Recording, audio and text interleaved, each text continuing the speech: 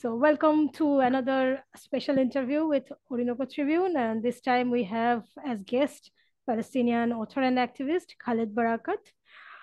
And we'll be talking about, of course, Palestine and whatever is happening there. On October 7, the Palestinian Resistance initiated an incredible military operation named Al-Aqsa Flood against the Zionist state. The Hamas-led operation unfolded with a dramatic dawn raid against the occupation military bases surrounding the Gaza Strip and the capturing of hundreds of prisoners. From the start, the commander of the Al-Qassam brigades, the military wing of Hamas, Muhammad al-Daif, announced the goals of the operation included halting the ongoing Zionist desecration of the Al-Aqsa Mosque, the liberation of Palestinian prisoners, ending the siege of Gaza, and the end of so-called security coordination in the West Bank between Israel and the Palestinian Authority. So in response to the immense defeat on October 7th, the Zionist entity has unleashed a real genocide against Palestinians in Gaza and the West Bank, killing over 10,000 Palestinians and injuring more than 25,000, almost 75% of the dead and the wounded being children and women. Occupation warplanes have bombarded schools, hospitals, churches, and mosques, flattened entire residential areas in Gaza City, as well as in other urban centers of the Gaza Strip, and announced an ethnic cleansing plot to render Gaza uninhabitable and displace the entire population as a final solution to the Palestinian question. The Western powers, led by the United States, as usual, have unleashed a global disinformation and psychological warfare campaign to justify the horrific crimes of the occupation. They have also ratcheted up repression in their own countries against all forms of support for the Palestinian struggle. The Al-Aqsa Flood Operation revealed that the occupation is weaker than a spider's web, which prompted the United States to deploy over 70 warships, including 2 nuclear-powered aircraft carriers, to the Mediterranean Sea to support its military outpost, which is the Zionist state. And according to the leaders of the resistance, the United States is now fully in control of the Israeli military and political decision-making. While constantly threatening Iran and Hezbollah not to enter the conflict, the US has delivered hundreds of plane loads of bombs and weapons to the Zionist entity and deployed thousands of its own Marines, which, according to Tasnim News, are already on the ground in Gaza. In defense of Al-Aqsa and the Palestinian people, the forces of the Axis of Resistance in West Asia have begun to provide their own support, with Ansarullah in Yemen, the Popular Mobilization Units in Iraq, and Hezbollah in Lebanon, striking US and Israeli targets with missiles, drones, and rockets. And as the US-led Zionist incursions into Gaza continue to be repelled by the resistance forces, and the Zionists are unable to achieve strategic victories against the resistance forces, we can expect that the imperialists will continue to escalate their horrific crimes against humanity against the Palestinian civilians. And in spite of the massive international solidarity opposing the aggression against Gaza, it's clear that the US only understands the language of force. In this situation, Orinoco Tribune considers it essential to look at various aspects of the Palestinian cause and the Palestinian resistance, the current situation in Gaza, and why Palestine is important for anti-imperialists globally. In order to discuss these issues, we have with us Khaled Barakat, Palestinian writer and activist, currently based in Canada. Barakat, a leftist and revolutionary voice on Palestine, has been the target of numerous smear campaigns aimed at silencing as well as criminalizing him and others like him fighting for Palestinian rights in the diaspora. In 2019, he was deported from Germany because of his activism. In Canada also, he has been a target of threats and harassment coming from various quarters, including the Canadian Parliament. And he is here with us today to talk about various aspects of this issue. So thanks a lot, Khaled, for coming today, accepting the invitation. Thank you very much for your invitation. It's an honor to be with you. It's an honor to have here, so it's mutual. Since we are into it, let's just directly start. And I'll start with I suppose, the most obvious question. That is the current war ongoing in Gaza is being described as a conflict between Israel and Hamas.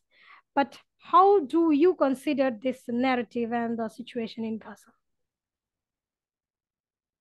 I think people understand now that what is happening in Gaza is a total war waged by Israel against the Palestinian people in Gaza. And I think that this is when they say this is a war between Israel and Hamas, this is a very classic and clear Zionist distortions of the real situation, and mostly carried by US and Western media, this so-called slogan of Israel-Hamas war. The reason behind this is to say to us that Palestinians have no cause. And the conflict is with one organization.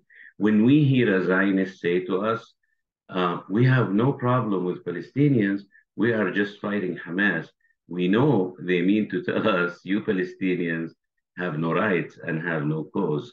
And so this is almost an attempt to ignore our existence, the existence of the Palestinian people in one way or another, and to give the Zionist occupation forces a US, European, so-called international community license to murder and kill as many Palestinians as they wish.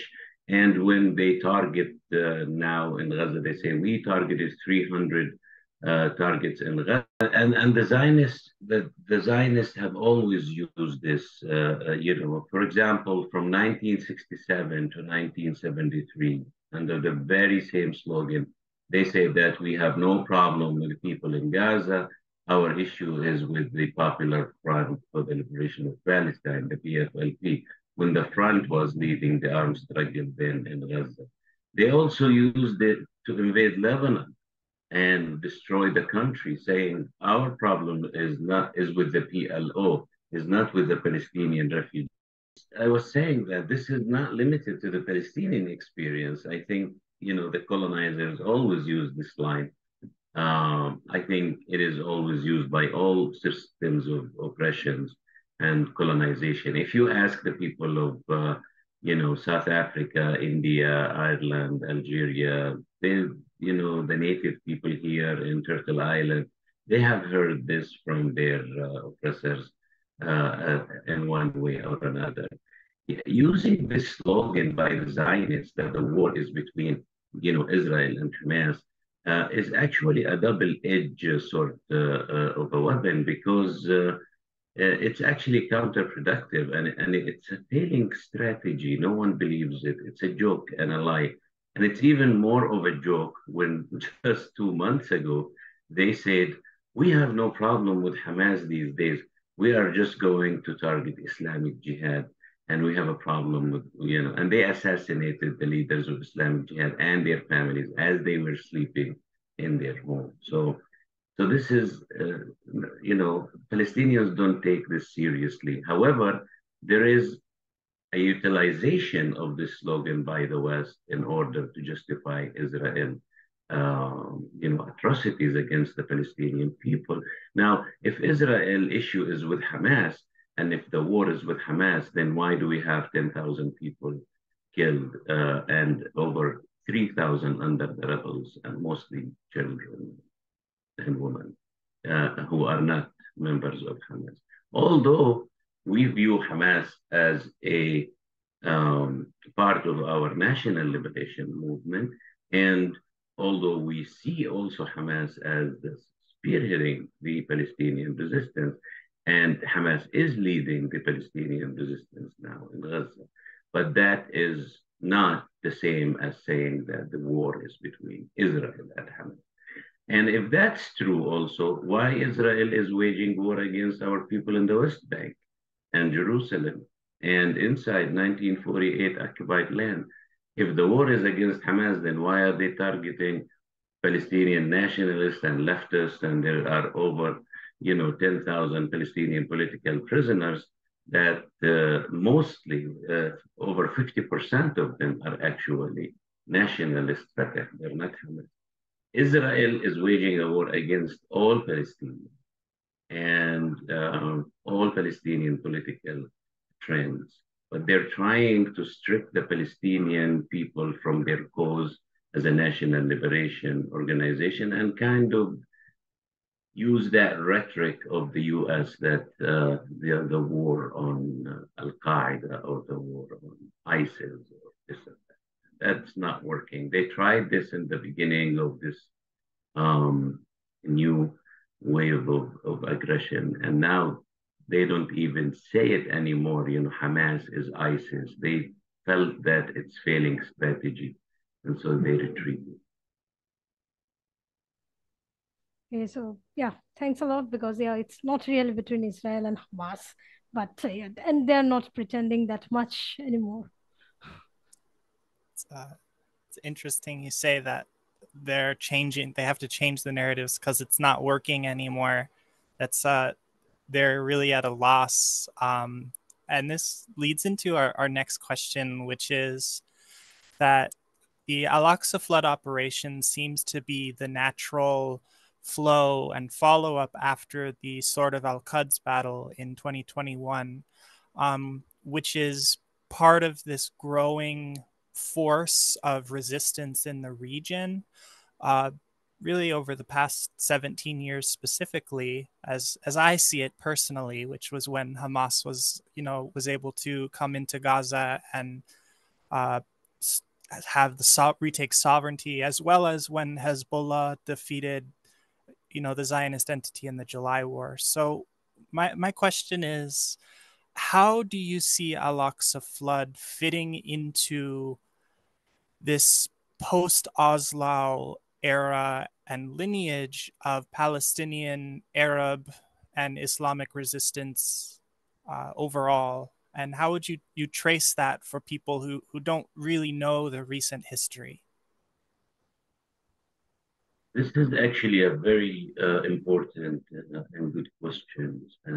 I recently published a short study in an Akhbar newspaper in Lebanon before October 7th, and why the years 2005, 2006 is important to understand what is happening in the West Bank. And my study focused on the settlements and colonies in the West Bank, and they're related because 2005, 2006 is the year that we entered kind of a new stage. It was the end of the Arafat era and the beginning of the new Palestinians, well, not really new, but more of a reactionary puppet Palestinian Authority led by Mahmoud Abbas.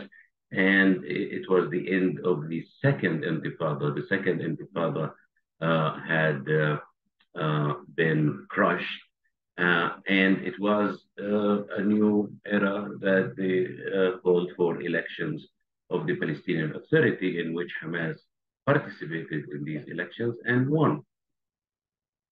They won the elections, and then immediately they waged a war against our people and against the resistance. And Gaza was immediately put under siege. And then we start hearing this list of conditions from the United States and from Europe. You have to recognize Israel as a Jewish state. You have to commit to Oslo agreements. You have to dissolve the resistance, brigades and become a police force. You have to do this, you have to do that. It was a list of conditions, and they wanted not just Hamas to participate in elections, but they actually wanted Hamas to become a security agency, just like the one in the West Bank. Now, Western media, they intentionally try to mislead people about Hamas control of Gaza. They don't say Hamas won elections, and they don't say that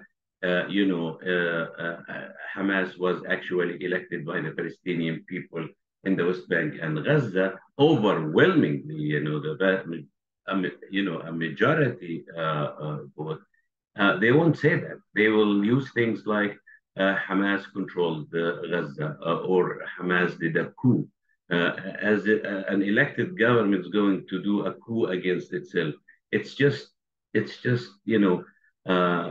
all kind of garbage in the Western media. They're trying to put out for people to mislead them. Now, in my view, the resistance did the right thing when they ended the Oslo team in Gaza and fully controlled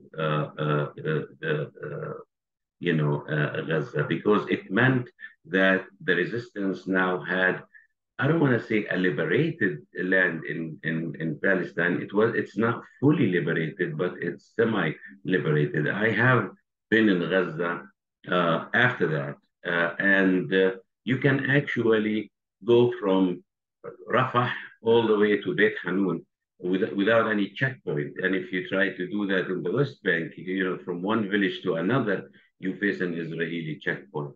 Also, the resistance in Gaza celebrates pluralism. There are Palestinian nationalists, Islamic groups, leftist, Marxist, Leninist, and there is a unified front for the resistance in Gaza. And that is a very important fact because it's the liberals and those who are U.S. allies that cannot understand pluralism and democratic, not us, not the resistance.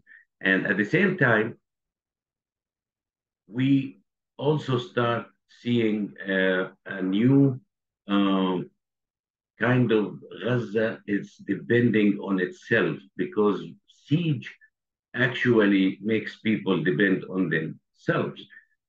People need to understand when we talk about the steadfastness of Gaza, we're not just talking about the steadfastness of the armed resistance. We are talking about, the fishers, the farmers, the workers, the teachers, the doctors. These are the popular classes that actually are carrying the tasks of the sumud or steadfastness. And also, it gives the resistance a space to accumulate its strength, to build itself, to depend on itself. 90% of the arms is produced in Gaza. It's made in Gaza by our people and by the resistance. And this is very important because it's under siege. You cannot depend on any source, including your very, supporters to provide weapons for you. You have to depend on yourself. At the same time, the Palestinian resistance accumulated and presented a new way of people's war or, the armed struggle. Gaza doesn't have mountains. It's, as you know, it's an open air prison. It's very small. There's 2.1 million Palestinians living in less than 360 square kilometers. It's very densely and highly populated. So how can the resistance actually carry its tasks in such conditions? So the idea was to build another Gaza under Gaza. So these tunnels, networks of tunnels, they extended almost 360 miles under Gaza, because that's the only way Palestinian resistance can actually defend itself, store their arms, do their programs and their training, and at the same time be able to fight back. And I think that with every Israeli aggression from 2008, 2012, 2014, the Palestinian resistance would sit and evaluate how did they actually responded to the Israeli aggression, how can they improve their strength. And in 2019, they have put something called the Strategy to Defend Gaza, which included, in case of any scenario in the future that Israel would do something like a ground invasion or something like the attempts they tried to do in 2014, cutting Gaza into 3 areas and then trying to circle the city of Gaza as they are doing now. So the resistance put all these scenarios and they developed a strategy, and they did 3 major military training on this strategy. So every scenario that the Israeli commanders now are thinking to use, the Palestinian commanders know exactly how they can counter that. And that's because the resistance have been developing tools and tactics for any scenario. Now, the only thing, and that is the major thing really, that Israel is doing, and there's not much we can do about, and that is the bombardment from air. And that's why when they throw these, thousands of tons of explosives on people's homes, on buildings, on universities, on hospitals, the resistance in Gaza does not have the weapons in which they can counter these Israeli, U.S., Air Force strength. And I think after this war ends, and the Palestinian resistance first priority is going to be strengthening their capabilities in order for them to counter these Air Force attacks. Now, there's another thing, and I think it's important. When you look at the strength of the Palestinian resistance and what they did in the last 17 years, it's almost like a miracle, because they're under siege from all sides. They're being watched by all kinds of security agencies of Israel, and Egyptian regime is not exactly a very friendly regime to the resistance. And, there is a lot of difficulties and challenges. And for the Palestinian resistance to manage a unified front in Gaza and to be able to accumulate this knowledge and strength and to depend on itself, this created also a very deep bond relationship between the armed resistance and the Palestinian people in Gaza. And that explains to you why the Palestinian people in Gaza would refuse to leave Gaza, because they feel that not just that they need to steadfast in their land and not to leave and to become refugee again and again, because they know what it means through the experience of the last 75 years of displacements and dispossession. But there is another thing also, and that our people is saying, we are going to be the shell of the Palestinian armed resistance, even if they kill all of us, because this is the only hope for Palestinians to keep their resistance strong and to keep that bond. And that's why we describe the relationship between the people and the resistance that happened in the last 17 years as the relationship between the blood and the flesh to the body. If you try to separate them, they'll bleed. If you try to separate the resistance from the people, they'll bleed. And so, in my view, that the Palestinian experience is unique in so many ways in terms of a people capability of fighting a very strong, vicious, racist, colonialist regime with the minimum, very minimum capabilities they have, and be able to do what they did. And October 7th was kind of the accumulation of all of this experience. And if you want, we can talk about October 7th in itself, but because it's not just a military operation, for us, October 7 is created a new stage for us, and it carries a strategic, very deep, strategic, offensive, heroic act by the Palestinian resistance. Would you say more on that component that you were just saying? We could talk about the strategic consequences of Al-Aqsa flood. Yes, as the Palestinian resistance surprised everybody, particularly the enemy, because the Israelis did not anticipated this offense. No one did. It's very surprise attack, including most of Hamas and the resistance movement itself. It was kept in a very closed rooms with because they wanted the operation to be successful. And if you have heard the speech of the General Secretary of Hezbollah, Sayyid Hassan Nasrallah, he said one of the elements of the successful of this operation that it was kept secret and in a very closed rooms, and otherwise it won't work. So this is one, the ability of the Palestinian resistance to have this strategic kind of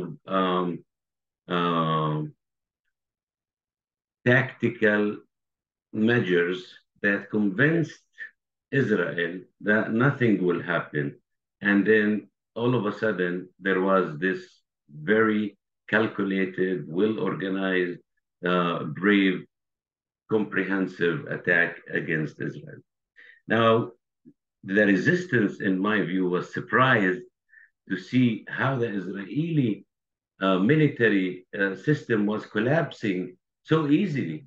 In fact, they only used 1,200 fighters in this offensive, and against one of the most well-equipped Israeli division called Gaza Battalion. And Gaza Battalion is an Israeli, literally small army on the claves of Gaza that has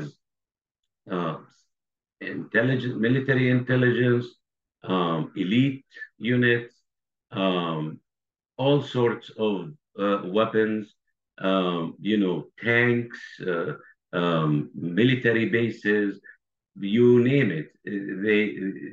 It's under this unit called Gaza Battalion, and they collapsed in hours. And I think the Palestinian resistance was kind of surprised to see that. They thought that it might take more than that. And it showed that this Israeli army is not exactly an army that is organized or is willing to fight. We see that in the last 2 weeks after the ground invasion, they stayed in their tanks. They're not willing to leave their tanks, and they get, attacked by the Palestinian resistance, and they stay in their tanks. I mean, they're not fighters. They're there. They throw them there without strategy and without any kind of specific tasks. And the very basic military rule is that if you send your soldiers to do any kind of task, the very first thing you do is you explain to them what is their task. They actually don't have a specific task. They're very confused. There is a mistrust between the ranks, different ranks in the Israeli army, and there is a mistrust between the military leadership and the political leadership. So their actions is almost vengeance. It's just reckless and without any kind of calculations. And that makes the Israeli army now more dangerous in terms of how much they can inflict destruction on the Palestinian people. But it also, on the other hand, makes them very weak in terms of the way they are going to continue with this battle. The Palestinian resistance have already, in the last 48 hours, destroyed 30 of their tanks with a very basic, Palestinian-made rockets called the Yasin 105. And they're trapped in Gaza now.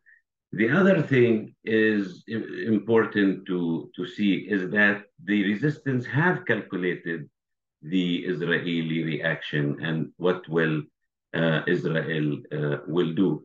But in terms of this destruction and war crimes and genocide that Israel is doing, this is a U.S. doing. This is the U.S. work. This is Germany, UK, France, and others work. It's not just Israel. Israel is carrying these war crimes.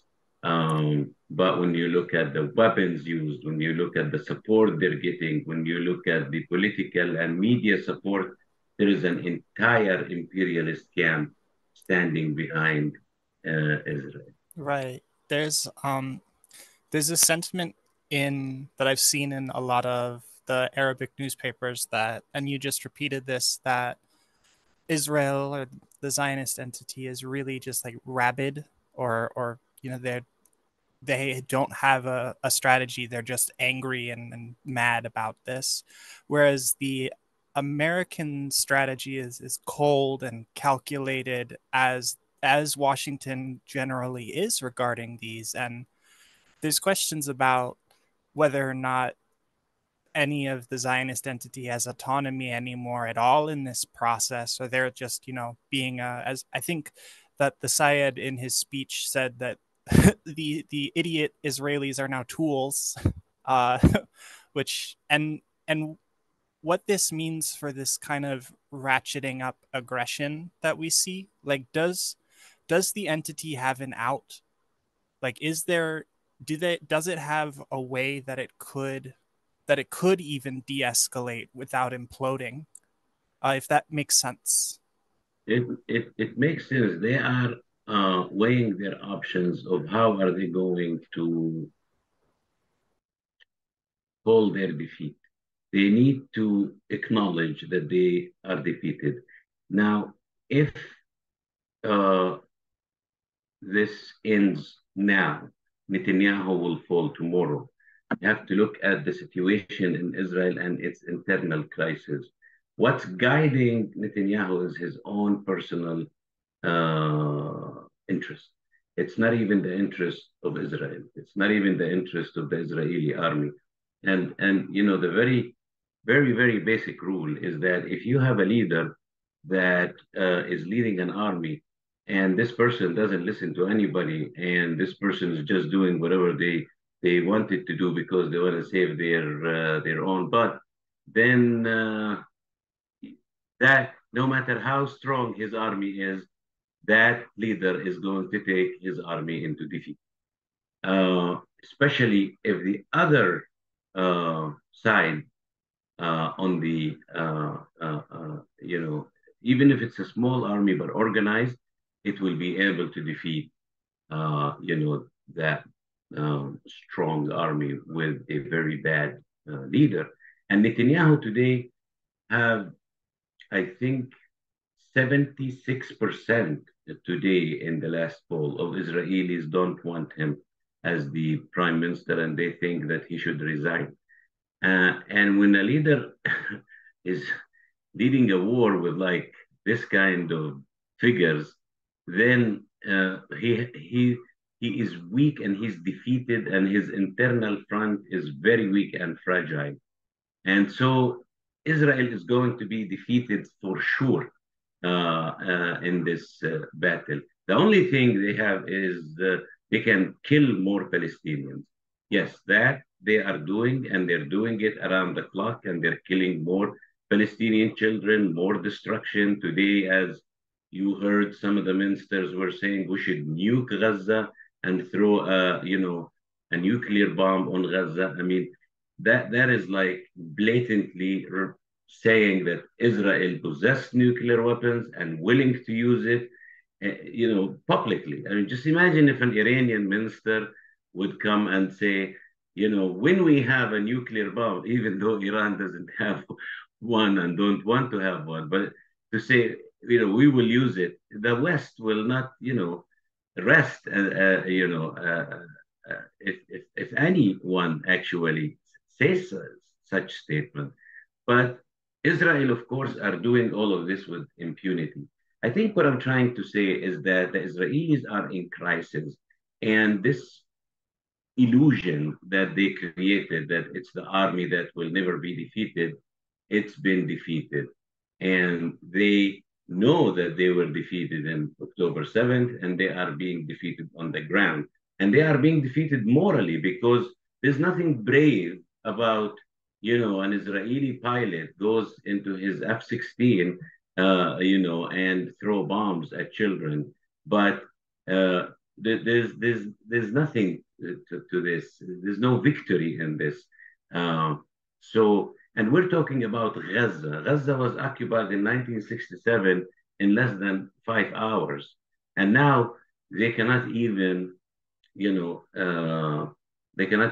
grab one street in Gaza without getting, hit severely by the Palestinian resistance.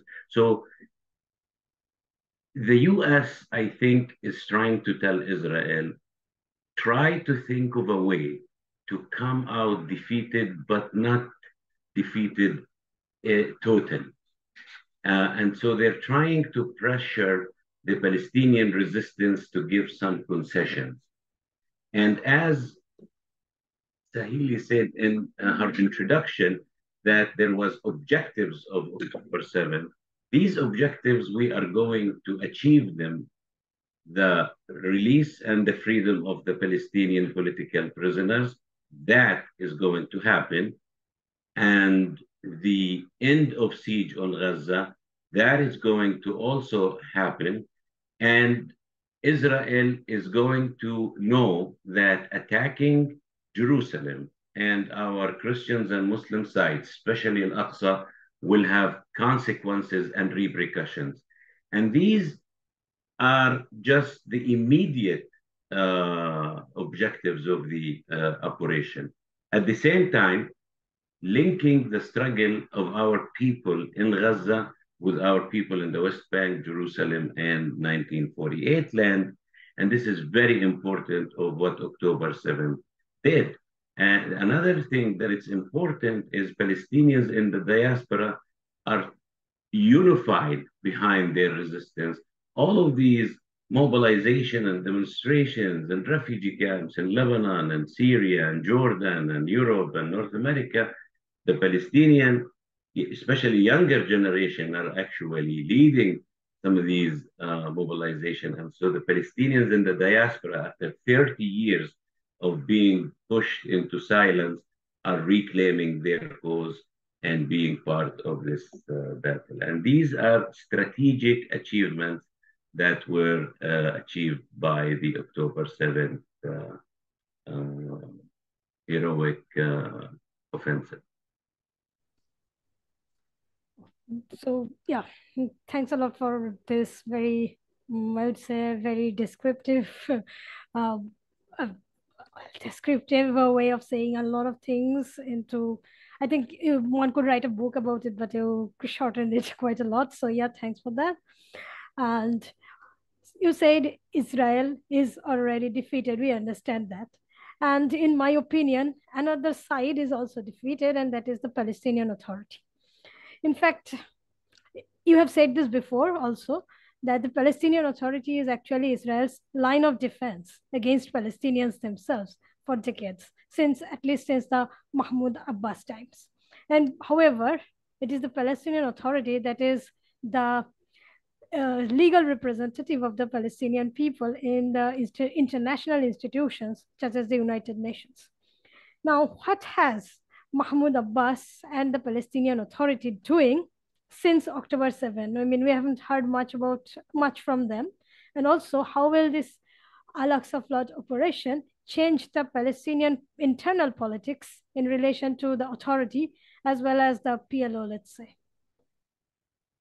This is a very important question because the Palestinian Authority in Ramallah is the security and political system of the Palestinian capitalists. And today, when you talk to Palestinians about them, they say they're done, and they curse them in words I cannot repeat here. And so Mahmoud Abbas have no support whatsoever in the Palestinian, streets, whether in the West Bank, whether in Gaza, anywhere, because they have been exposed, not just what happened in October 7th, but their entire path have been exposed and failing in the last 30 years since the signing of the Oslo Accord. Now, just like any 1%, the capitalist of any society or any country, they try to solve their own crisis at the expense of the Palestinian people and the PA, and that's not working, and it's not gonna work. There is studies that happened before October 7th that gave Mahmoud Abbas 8%, I think, or 10%. Also, when they try to, do elections, he canceled it at the last minute because he knew that he will be defeated in any election. Most polls are giving the pro-Palestinian resistance slates in any elections overwhelming majority, up to 80%. And so the situation internally have changed. Now, Mahmoud Abbas have no legitimacy. This authority does not represent the Palestinian people. They were not elected by the Palestinian people. And they are trying to wait and see the results and the outcome of this Gaza, hoping maybe they can come back to Gaza, riding an Israeli tank or an American tank. So that's not going to happen. The other thing is that Palestinians wants to have a unified front, very similar to the Algerian example of the National Liberation Front, where all forces of resistance, including popular movements and institutions, could be part under one umbrella. And all attempts of the so-called reconciliation have failed. Everyone knows that the PA is a puppet for Israel. And as long as the PA is doing and serving US and Israel, they'll keep it. But if it stops or cease to be a useful tool for Israel and the US, they will end it and create some different entity. Colonizers always create entities that can serve them and be a buffer zone between them and the masses that they are ruling. They're not interested in having a direct relationship with the people. They're interested in having that buffer zone. And so even when people sometimes call Mahmoud Abbas to dissolve the Palestinian Authority, he doesn't have the will or the authority or the ability even to dissolve it, him or any other one, because it's really an Israeli authority with a Palestinian stand on it. And so Israel could immediately remove him and have another group and call them the new Palestinian Authority. This is important to see how Palestinians are actually very brave people who are not just fighting the occupation, but they're also dealing with so much challenges and difficulties, internally.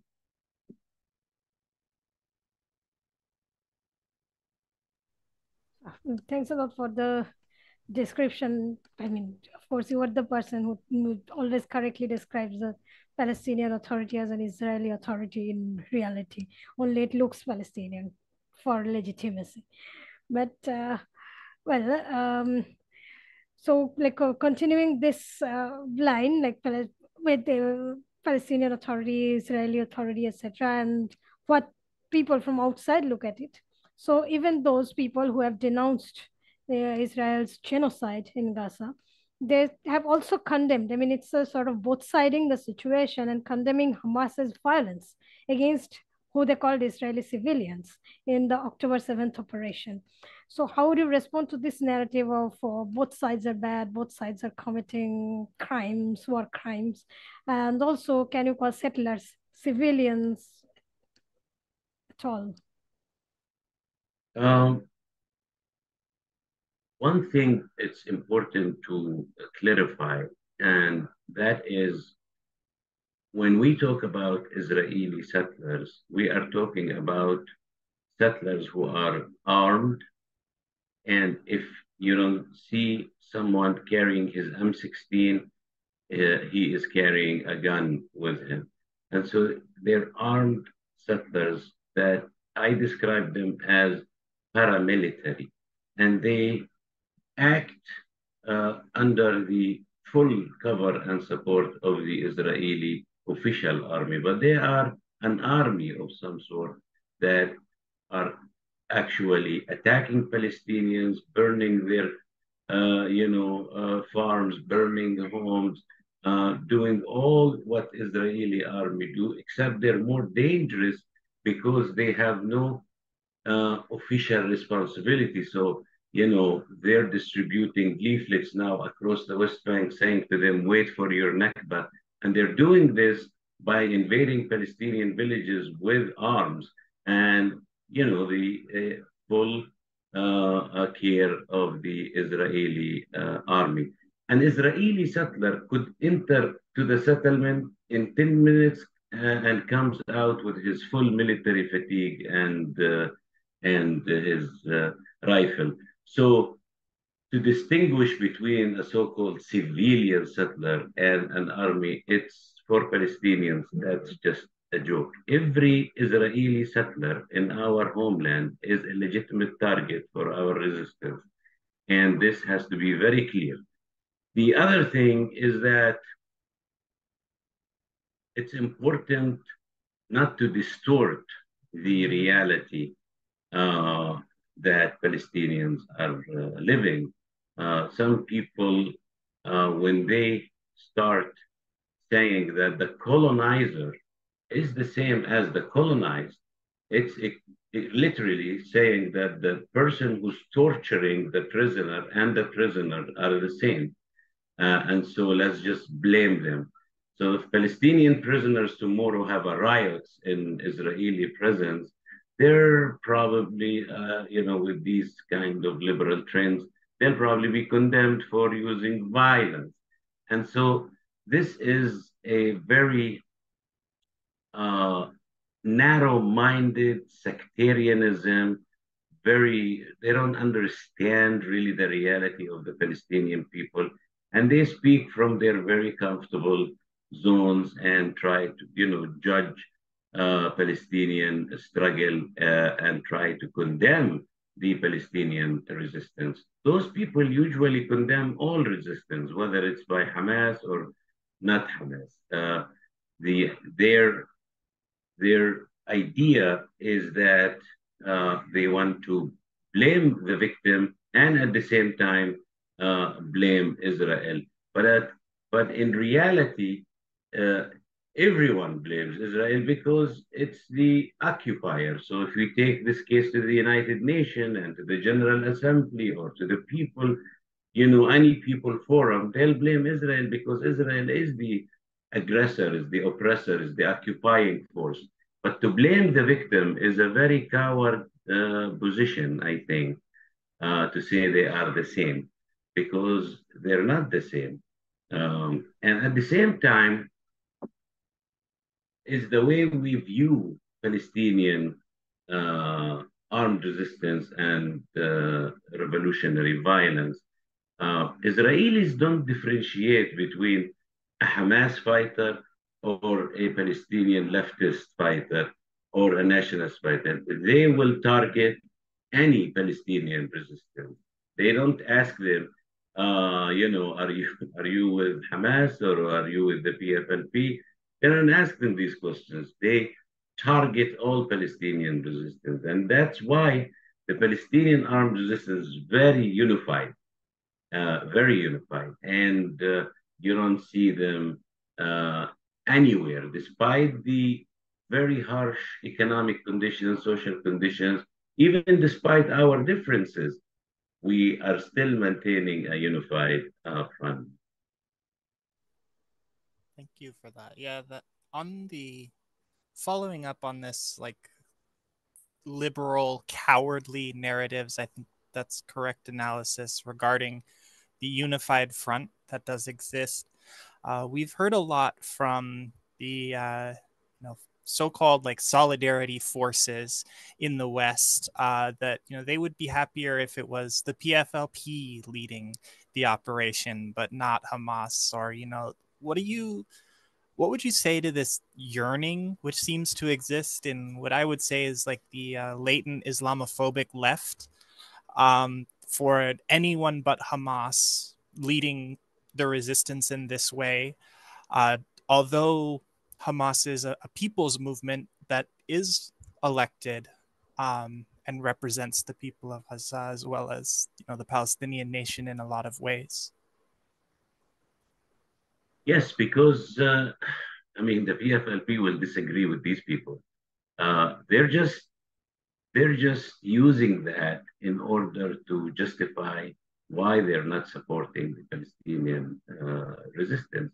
And if we change the equation, let's say a Muslim person or a believer who says to a national liberation movement, "Why are you led by communists?" We won't like it. And it's the same. It's really important to look at reality and not create illusions in our head and imagine stuff. The PFLP of 1969, it's not the PFLP of 2023. And at that time, when the PFLP used to hijack airplanes, these very same trends used to criticize the PFLP and say, "Oh, you're too extreme." In fact, in all of these operations, not one single person died or got killed by the PFLP, because the idea, it wasn't just, it wasn't killing people. It was, to address the Palestinian question on an international scene. And if you go back to all these interviews that was conducted with those who were kidnapped or hijacked or captured, whatever you want to call it, by the Palestinian resistance, they had the experience of their life. They're not against the Palestinian resistance. They actually understand, why they were captured, because they were explained to. And the same thing with the captured Israelis in Gaza now. The reason Israel wants to kill them and not allow them to see a day of a life again is because they're scared of what they're going to say about the resistance, how they were treated fairly, how they were treated with respect, how they were not tortured. But you see how Israel deals with our political prisoners, with the workers they arrest, with the humiliation they do against our people when they are prisoners or when they are captured by the Israelis, because we are the opposite. And so we cannot do what Israel does. We are completely on the other side of the bank. But those who wants to see the left rising and having a military capabilities, they should go and support the left instead of say we don't like Hamas. It's just a very bad position, and not one Palestinian would respect that position. The important, including any revolutionary leftist, will not, respect that. And it's also not just liberal view. I think to a large extent is a colonialist view, is that they want to make a Palestinian resistance that fit their images and their criteria and their conditions and the way they imagine Palestinians, and not how reality is and how Palestinians are. And this is really, really important to address these issues in the movement, and to say, to educate some people, because a lot of people, they buy into this rhetoric, not uh, not intentionally, but that's the only discourse they hear. Okay, so, I mean, when Talal said liberal, or when I say liberal, we also actually mean the colonial liberal from the West, and how they imagine us. I mean, any people from the global South, they have to fit their own imaginations in order for us to have their support. In any and every case, I mean, it has been true for every people who has faced any sort of imperialist violence anywhere, including Venezuela, where Orinoco Tribune is based. No, because in many cases PSUV does not fit their imagination. Yes. They will say Maduro bad, PSUV bad, they're doing this wrong, they're doing that wrong. Why are they, when they negotiate with the US, why are you negotiating with the US? When they're not negotiating with the US, why aren't you going to any international platforms? It's the same thing. So it's it's liberal within quotes. Yeah, yeah. And like, I will also like you to address another claim by these liberals, which I am also seeing circulating, especially online a lot these days, that Hamas was originally created by Israel, or is funded by Israel, or is even armed by Israel in order to weaken the Palestinian resistance, or originally to divide the PLO, or to weaken the PLO, and now to divide Palestinians. So how would you address this claim coming again from those same people? A couple of months ago, I had a discussion with a brother and a friend. His name is Hussam Badran. He's in charge of the national relationship of Hamas, and he's a member of their Politburo. And he said, if people, look at what we used to do as Hamas 30 years ago, and they'll judge us, to a large extent, in so many cases, they might be correct about certain positions we took or certain things we had, but we are a political entity and we develop. If you look at Hezbollah in 1983 and you compare to Hezbollah 2023, it's not the same, because revolutionary movement, liberation movements, resistance movement, political parties, they develop and they change. And so for this accusation, it's just not correct. It's not correct for many reasons. One, Hamas is, as we all know, is the branch of the Brotherhood movement in Palestine. And the Brotherhood movement is established in 1928, before Israel was, ever established. Like 20 years before Israel was established, there were Brotherhood movement. So it didn't create Hamas. Israel did not create Hamas. Hamas was founded in 1987 in the first Intifada, and they, not for an accident, because it meant that the Brotherhood movement in Palestine decided to engage in the struggle.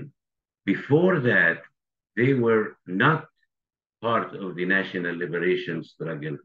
They were adopting a slogan called "We're preachers, not judges."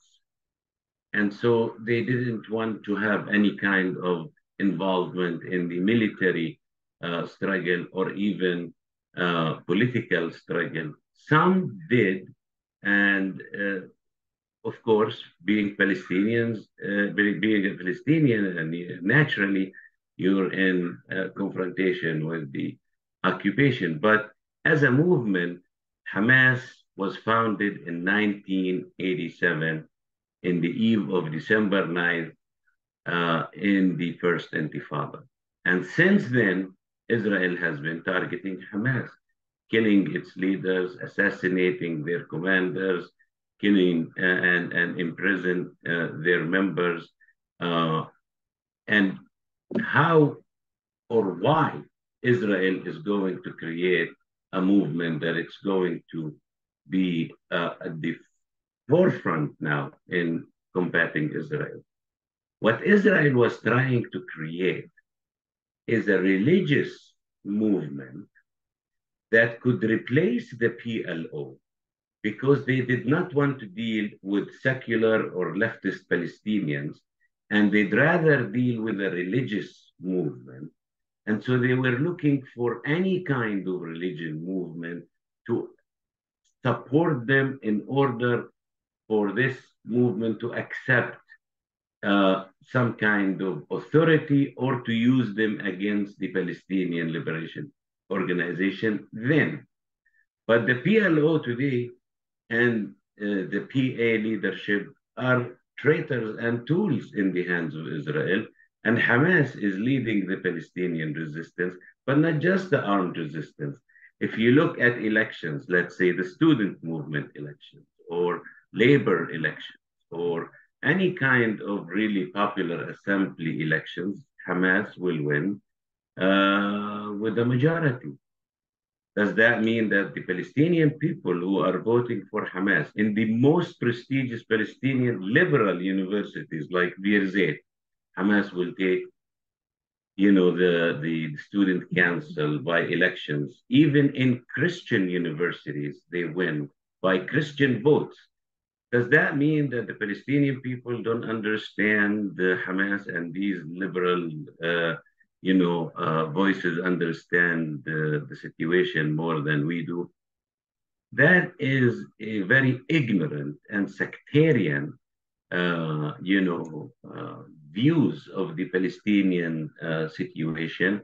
And I cannot see it just as simple naive or ignorance. I think it's calculated to do distortions. They want to distort people. So, and they're some of them are playing in the hands of the enemy, and they're being used to spread all these lies.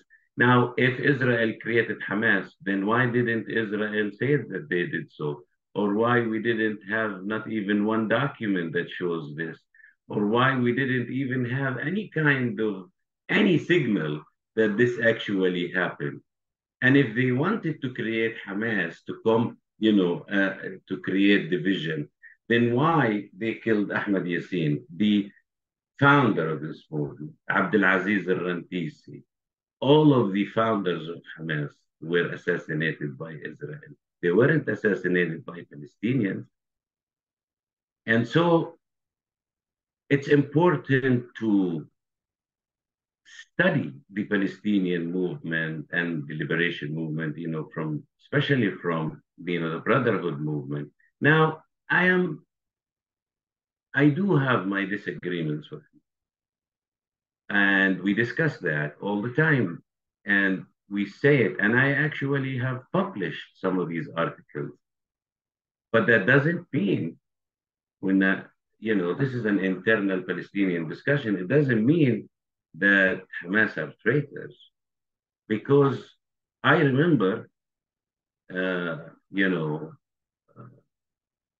reading an article by the founder of the Popular Front, and who wrote its first text, and the strategy of the PFLP, the Hassan Kanafani, the great Palestinian writer. He said that there is not one accusation in the book that hasn't been lashed at us. They called us KGB tools. They call us Iraqi tools. They call us Iranian tools. They called us fascists. They call us right-wingers. They called us all kinds of names. And so that's because the idea behind these allegations is to say that Palestinians are not capable of creating their movement. Someone else must have done this for them. So maybe Iraq created the PFLP, maybe Israel created Hamas, maybe, and this is just not acceptable. It's TS, to be honest. Yes, actually, yes, this, I mean, I believe that this is also a psyop from the part of Israel, because the proofs that these people will show is mostly coming from either Netanyahu speaking or some Israeli general speaking that, oh, we paid them this amount of money, or we did this or that, something like this, but no document, as you said, no document ever anywhere. And I also believe that these people who I call the liberals, they are, well, they have this disposition, to have an opposition towards any movement in which religion forms a part, even if those movements are anti-imperialist.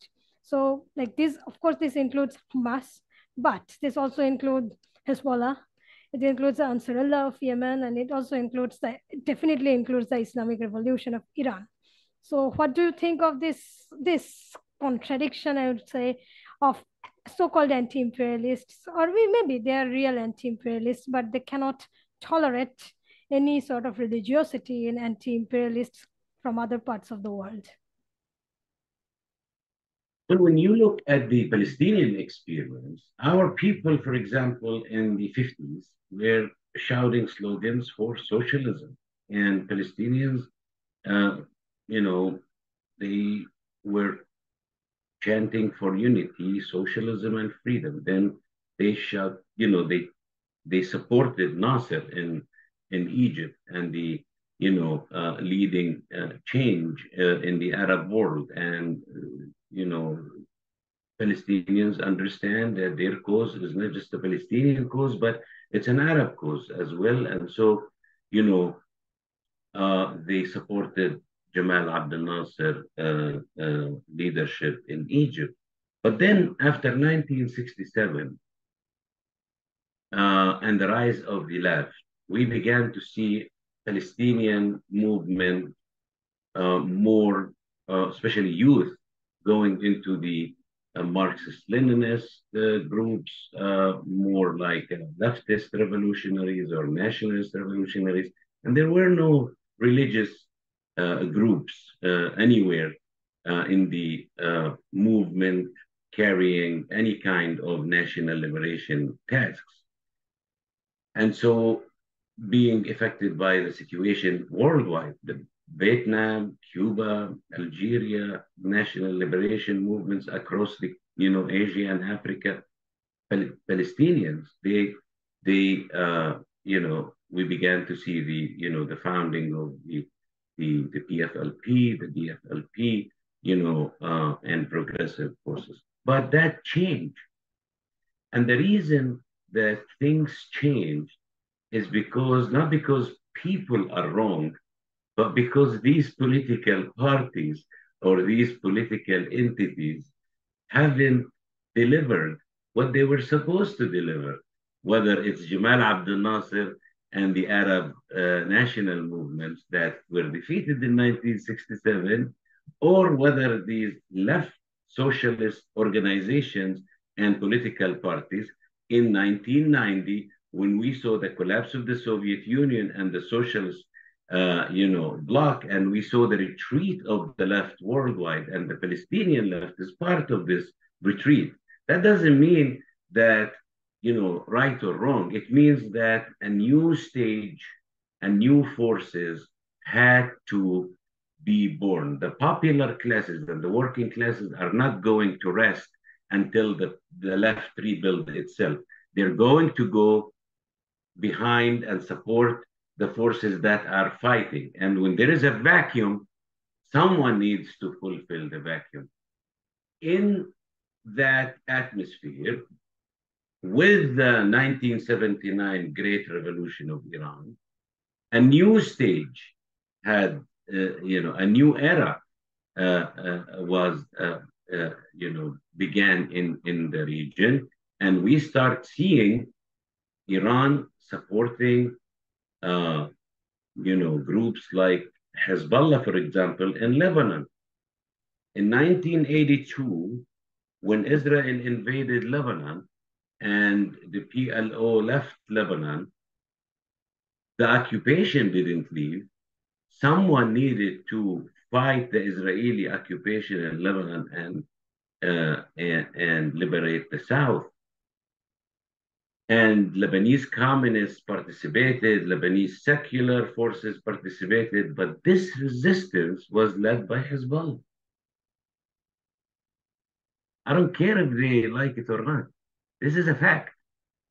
It's a fact that the resistance in Lebanon is led by Hezbollah. And so, just like some of our friends, in the Iranian left, if you fail, why do you want me to go against Iran? You go rebuild the Iranian left. And as a Palestinian leftist, my task is to rebuild the Palestinian revolutionary left and also the Palestinian Liberation movement.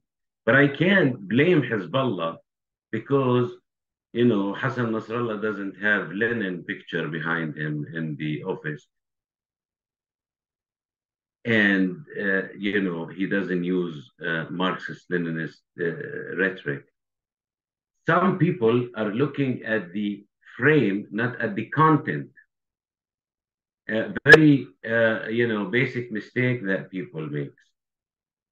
Those who want me as a Palestinian to view Iran as an enemy, I ask them why.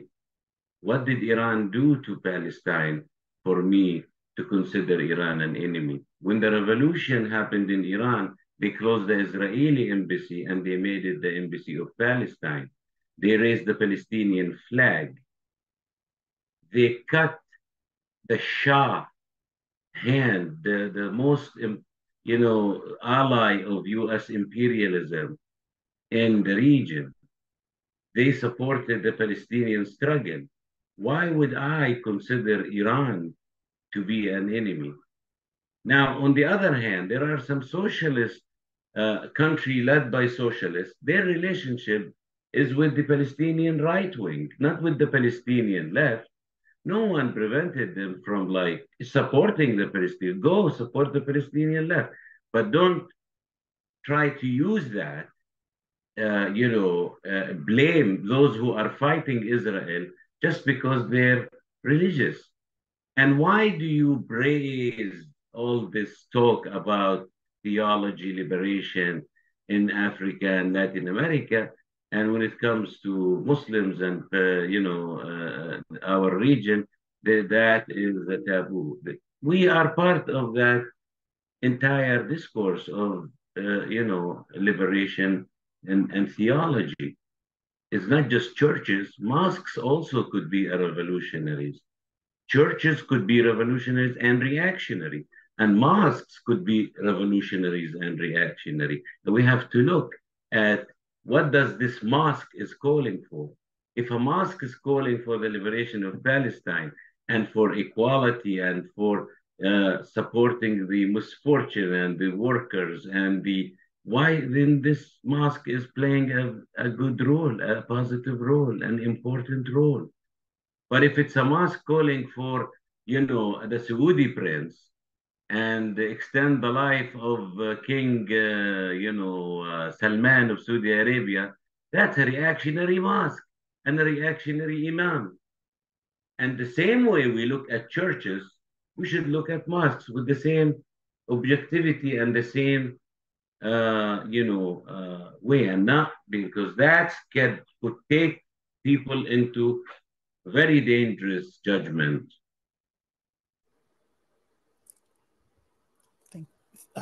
Yeah, that the sort of conflation of Khomeinism with Wahhabism reflects just a great ignorance that happens.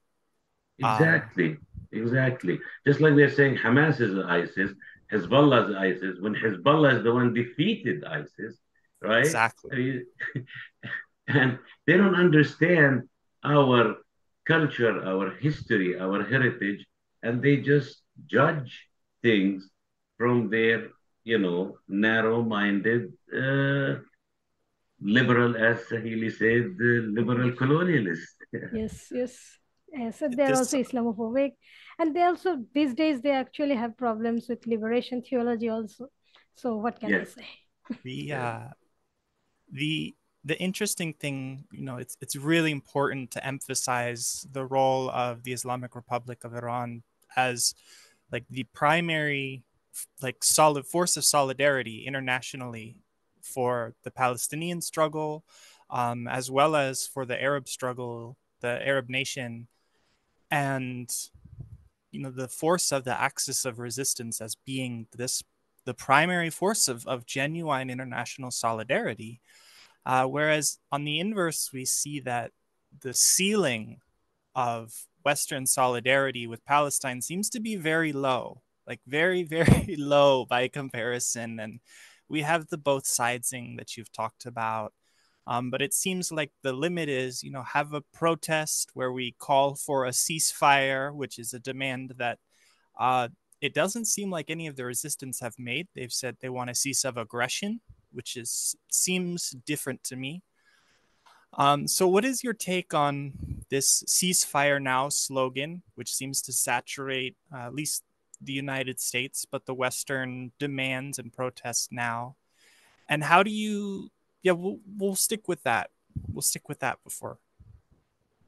You see, some slogans are adopted by people because people feel that it's important to say ceasefire.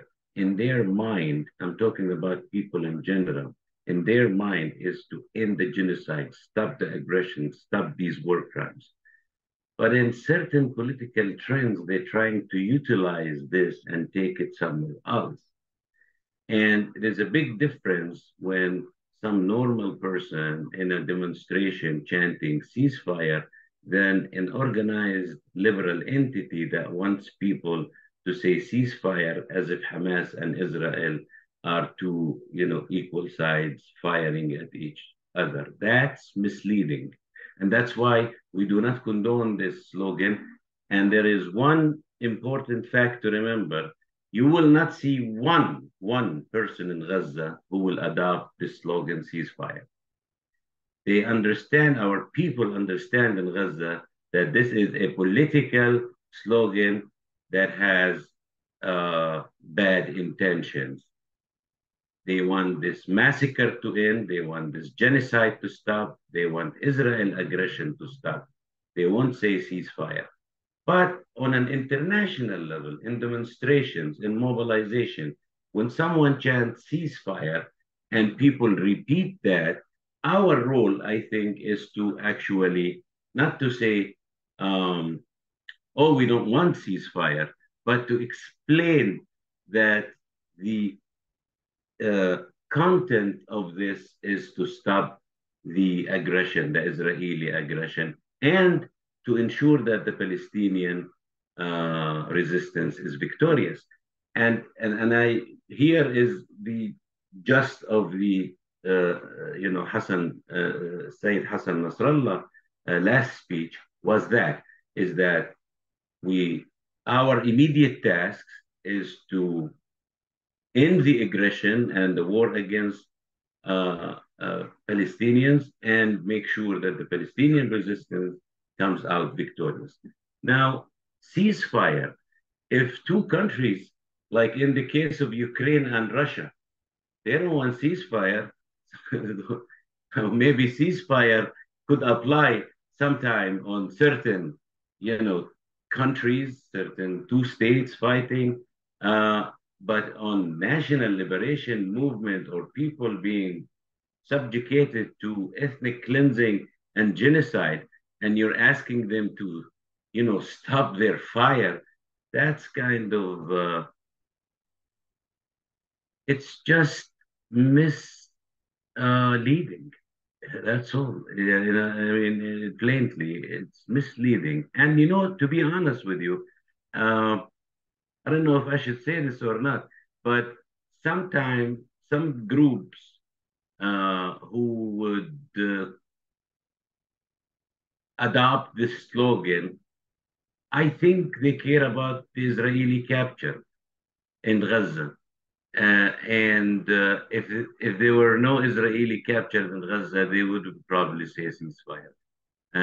Of course, some trends want ceasefire because they really want ceasefire. They're buying into this ceasefire. They see Palestinians are resisting and they're fighting, especially that, in October 7th, it was a big deal. It was an offensive. It was an action. Of course, it was a reaction to occupation, but it was also an offensive by the Palestinians. It depends who's saying this and how are they saying this. But as a movement, I won't adopt or condone this slogan. So, I maybe there's a conversation to have off the recording about the value of creating facilitating contradictions inside of Jewish society or Israeli society. I have seen these jokes that Abu Obaida was organizing the protests inside of Tel Aviv because they're having some protests and that there is value to that infighting, even if it's because they're really just mad that their cousin is being held. Yeah. Yeah. So and Abu Ubaida would agree with them to have ceasefire. Yeah. If that's going to get, again, it's the content. It's not the frame. It's the content. And when you ask the Palestinian people in Gaza, do you want ceasefire? And it's almost like you ask Palestinians in the area, do you want a Palestinian state?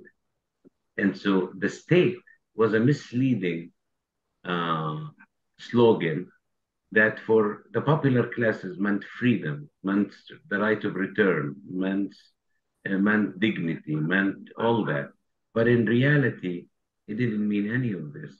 It means a concession. It means 80% of Palestine, the genocide of 80% of Palestine. It means that, we're going to create a Palestinian Authority that's going to have a security coordination with Israel. So sometimes slogans are used to mislead people. They look good, but when you go deep into them, it actually attracts. No, thank you for that. As an extension, so in Germany, they started cracking down very heavily on solidarity movements, and I think Semadan is now banned there now officially. In the context of growing repression inside of the Western nations against Palestinians and anyone who is an internationalist in support of Palestine, what do you see as a genuine force of solidarity that goes beyond these harmful slogans or just, in the face of this kind of repression? What would you see as the future of a useful solidarity rather than a symbolic one? Yeah, this is a very important question because it deals really with local questions as well as the general questions of what internationalism means. What is the task of our movements in a continent or in a state or in a very local level? And before, in the 70s, people didn't have to struggle so much into or maybe before that even, to struggle so much into what does it mean to be in an international solidarity, movement or internationalism. People from Japan, from Iran, from Pakistan, from Turkey, from Latin America, they joined the Palestinian Revolution in the 60s and they fought along Palestinians in, Black liberation movements, Black Panthers members, and some of them were killed fighting for Palestine. Now, that is the highest form of a solidarity act that someone could actually carry as looking at this as one fight, one movement. And then the great example of the Spanish Revolution, 1936, when everyone went to Spain and consider that battle to be a battle of everyone. Now that is a different era. In today's world, I think that we need to look at our people in West Asia as kind of one contingent facing imperialism directly. And Palestine is at the forefront of that.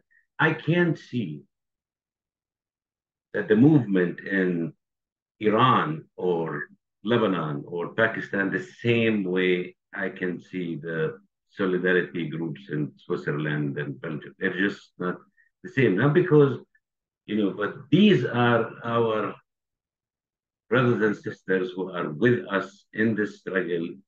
They're fighting for Palestine because Palestine is actually theirs. It's actually in their, not just ideas or as an idea, but it's there connected to their lives and the destiny of their people and their country and the future of their country. So we have to look deep into what does our movement look like, the Palestinian movement, the Arab movement, the movements in West Asia, and in taking in consideration that we are living in an interim period. We're moving from one world to another, a world that is dominated by the United States to a multipolar system. And usually in these kind of interim periods, a lot of things get hazy.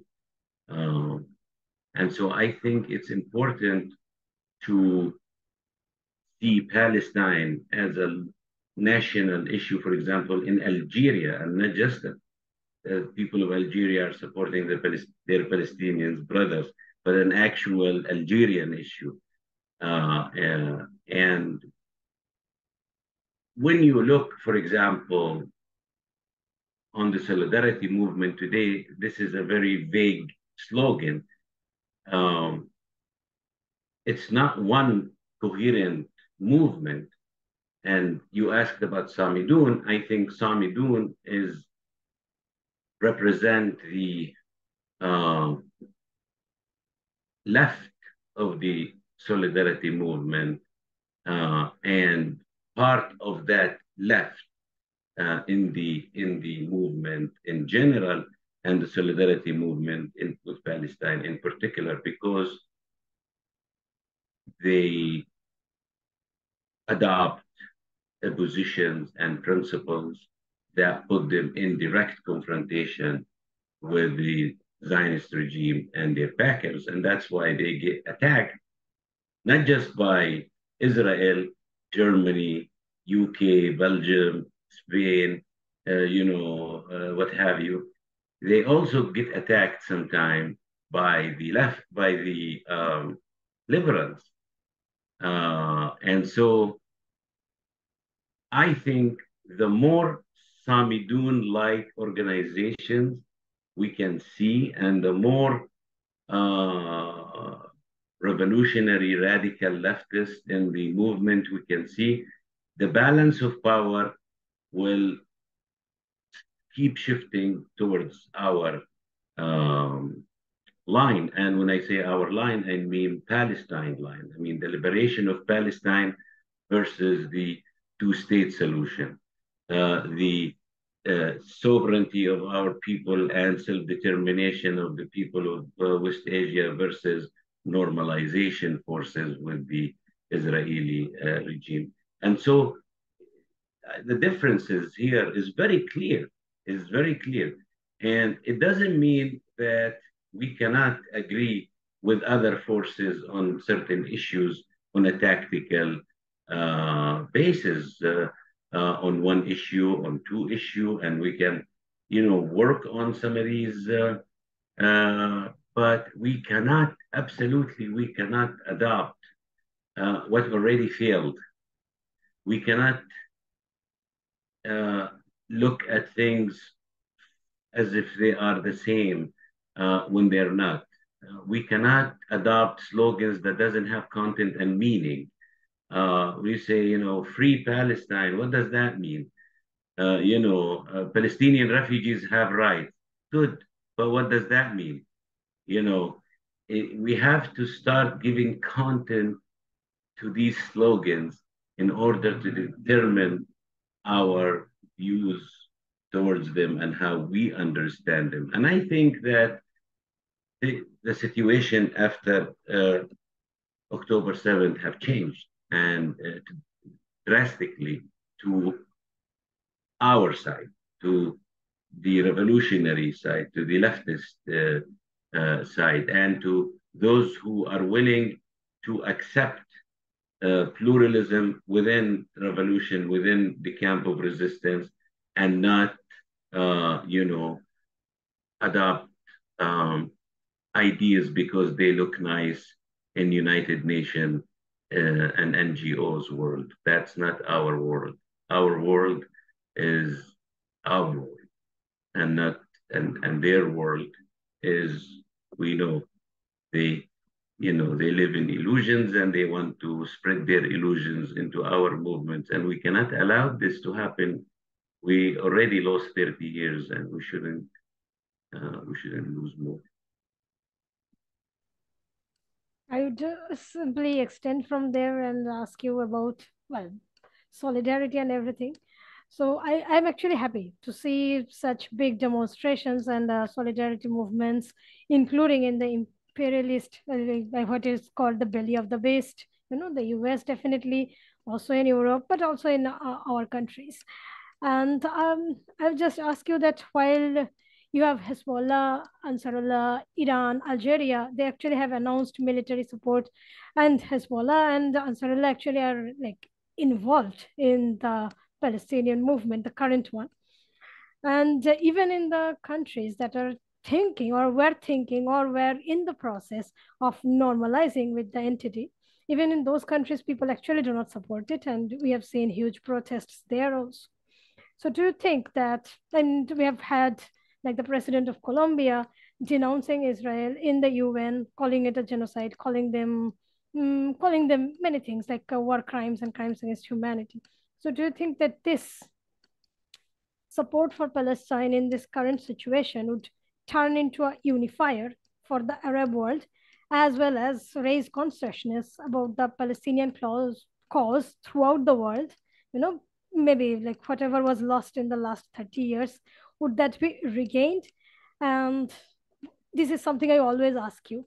Would Palestine become an important issue in geopolitics, not just in West Asia, not just in the so-called Middle East, but globally, including for the big powers? And I would also, since you mentioned the two-state solution, we all know what our position is, but anyway, I'll just ask you, this position, like the two-state solution, has been raised as a solution by people like the president of Brazil, the president of Colombia, etc., who are in solidarity with Palestine. So do you think that this position is still viable? So it's actually two different questions, I believe, that Yes. whether it will be a unifier for the Arab world and the globally, whether it will increase the weight of Palestine as a geopolitical question, and whether the two-state solution is still viable, if it ever was. Let me start with the second question because I want to give a short answer and get, get it over with, because as you said, we agree on the two-state solution is not something that was created just after the Oslo Accord. This is when the partition of Palestine in 1947, 1948, when they say a Jewish state and an Arab state of Palestine. At that time, they just wanted to divide countries, south and north, and they thought that, well, Palestine is the same. Well, we didn't have civil war in Palestine to divide Palestine south and and West, what we had is a colonialist settler movement that supported by these imperialist power, and they wanted to displace the Palestinian people and establish this racist regime in Palestine in order to dominate the region, not in order to dominate Palestine. Palestine is under occupation, but what they wanted Israel to do is to be a base to threaten the region. So when we talk about Ansarullah, when we talk about Hezbollah, when we talk about Iran, we're talking about the region that is being threatened directly by this regime. And it's very important to look at it. Whether Palestinians fought or not, they are in contradiction with the Lebanese people and with the people in Syria and with the people of Pakistan and Iran and so on and so on. That is different than outside of our areas. Israel still poses a threat to, let's say, Bolivia or Brazil. They might support some fascist, trend in Brazil, like Bolsonaro, and have a strategic relationship with some fascist movements in Italy and in Germany and so on and so forth. But the direct threat of Israel is against the Palestinian people and the people of the region. Now, Hezbollah, Ansarullah, Algeria, Iran, the people of the region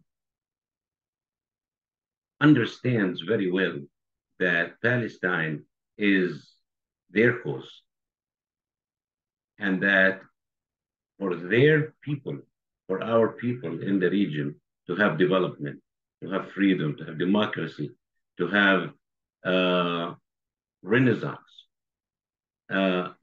we must look at the main contradiction between our people and what is the obstacle that it's making us not being able to move forward, in our economic,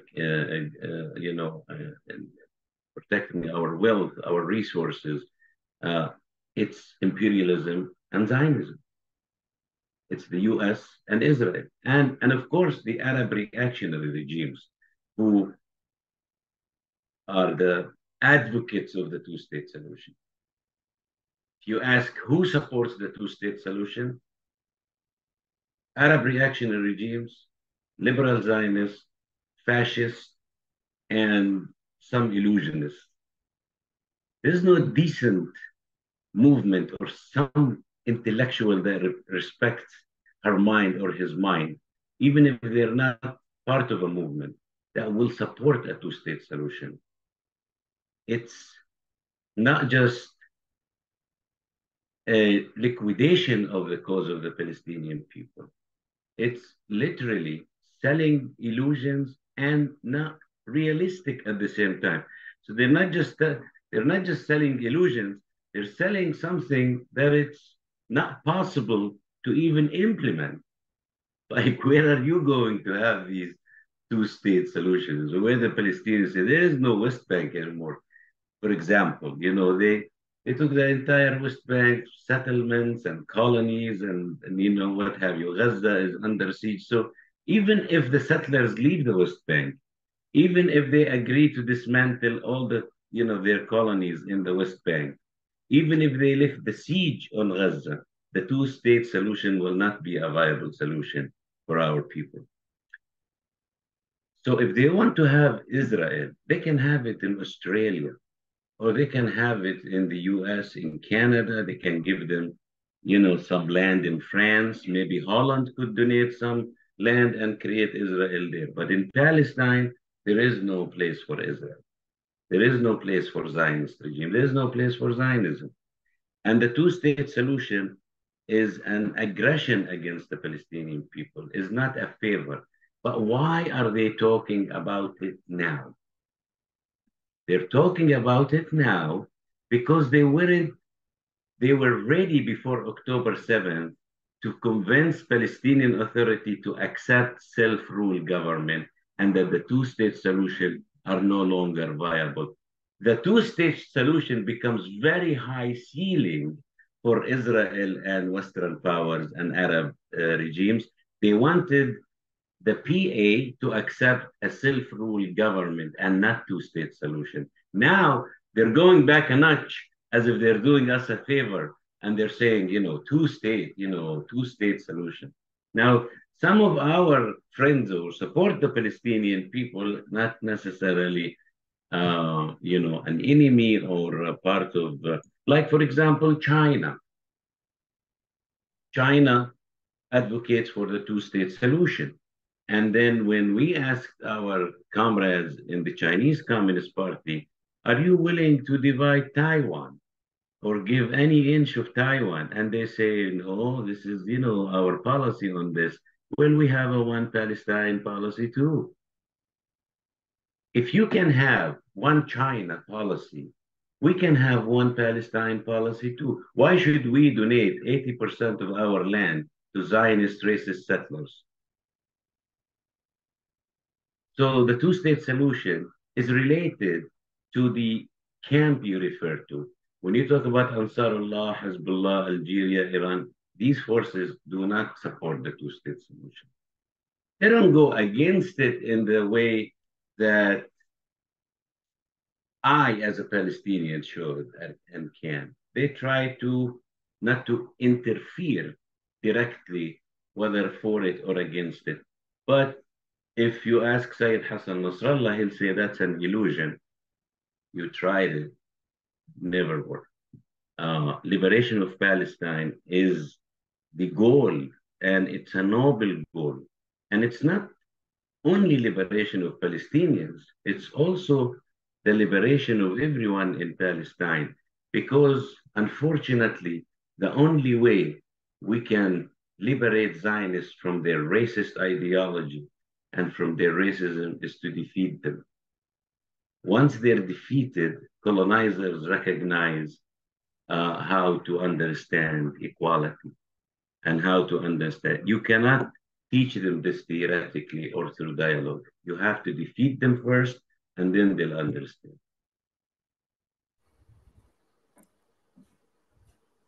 That was so informative. Thank you so much. um, regarding this defeat, and I think this would be our kind of closing bit. I think for those of us who have a connection to the region and who are following this closely and understand the material circumstances, it's quite clear that the resistance will win, has already won. The question is how big of a victory it will be. A bigger victory will be a bigger cost. As we know, the liberation of Algeria they offered 1 million martyrs to achieve liberation. And that's an enormous number of people, but it was the biggest victory. What would you say to other members in the diaspora, Syrian, Palestinian, Lebanese, Jordanian, etc., all of us who have vested interest in this, who don't recognize that this is a victory and are just settle back? Because I've been disenchanted with this, trying to explain to people, hey, our people are winning. Look. And they see is, they didn't believe you. No, they don't. Well, it's we have to understand that sometimes people, especially those who are not engaged in the struggle, and all of a sudden they see these kind of images, they get carried away, whether to the extreme, both extremes, and sometimes you get to both extremes. And people exaggerate of how much is and big this victory is, or some people will try to minimize it and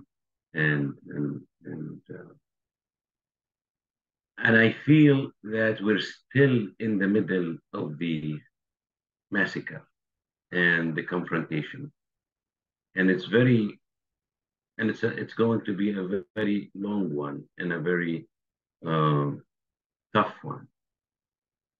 if we base our analysis on the experiences that we have actually seen in the last, let's say, 20 years, we can say that the camp of resistance, after each confrontation, we get more stronger. So in the year 2000, we liberated the South and Israel was defeated. People didn't believe that. In fact, I remember people were telling Hezbollah, do you think you are going to defeat Israel and liberate the South? Well, yes. That's why people fight. If you are convinced and determined that you're going to liberate the South, you liberate the South. And they did liberate the South. And Israel was defeated. And there was no concessions. And they ran away in one night. They vanished. 2006, the United States and Israel wanted to force a so-called new Middle East. The new Middle East meant to integrate Israel and other entities in order to dominate the region. That didn't work in 2006. Hezbollah capabilities in 2006 is not like 2023. Hezbollah today have 150,000 missiles. 20,000 of them, according to Israeli sources and estimations, are a precise missile. Very effective weapon. And so why does the resistance grow and get more strength after each battle? And why those who are saying, oh, that's not a victory, they get more weaker and they become more irrelevant? Why after every aggression that Israel launched against the resistance gets stronger? It's not a coincidence. It's because the people feels that this is the time to develop our resistance and become more stronger, because we actually have hope now. Because resistance is not just about fighting Israel. It's about creating conscious, is about creating hope, is about creating an alternative path to the one that these regimes have taken us to since 1948. So they have tried peace talks, negotiations, surrender. Every one of these things, they tried them. Where did it take them? Did it achieve anything? Take Egypt, for example, 1979. Egypt signed this accord of Camp David with Israel in 1979. Where is Egypt now? Qatar has more role in the world than Egypt. Egypt has no real effect in the region. The Egyptian people are not happy with this fascist government they have in Cairo. There's 60,000 political prisoners in Egyptian prison. Egypt cannot even open Rafah crossing, a gate on Gaza. They cannot open that. They have no political will. They have no sovereignty. And Iran, in 1979, same year that Egypt signed that shameful Camp David Accord, the Iranian Revolution happened. And the revolution in Iran after 1979, it was attacked. Iran was subject to all kinds of embargo until today. Siege, collective punishment. They waged an 8 years war against Iran, and they killed hundreds of thousands of people. And Iran today is regional power, is strong, is very advanced in science, in technology, in even in art and cinema, and you name it. That is something to look at. surrendering doesn't lead you to development, but resistance can. Surrendering doesn't lead to pluralism and democracy. Resistance can. So the path of resistance is the path that actually imperialists and Zionists are afraid of, because it could end to an entire new world. That's why the liberation of Palestine is not an easy task, because it means the change of the region and the change of the world.